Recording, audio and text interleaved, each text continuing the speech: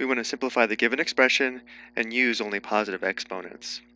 In the numerator, we have x to the third, or x cubed, raised to the power of 9. In the denominator, we have x to the second, or x squared, raised to the power of -5. We'll first simplify the numerator and denominator using the power to power property shown here, where a raised to the power of m raised to the power of n equals a raised to the power of m times n. So if we have powers to powers, we multiply the exponents. So in the numerator, we would have x raised to the power of 3 times 9. In the denominator, we would have x raised to the power of 2 times -5. So in the numerator, we have x raised to the power of 3 times 9 is 27. In the denominator, we have x raised to the power of 2 times -5, which equals -10.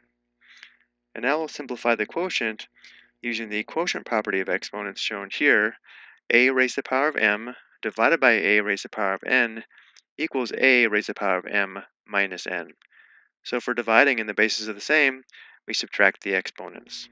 And notice how, for the difference, it's always the exponent in the numerator minus the exponent in the denominator. So because we have x to the power of 27 divided by x raised to the power of -10, it simplifies to x raised to the power of 27 minus -10.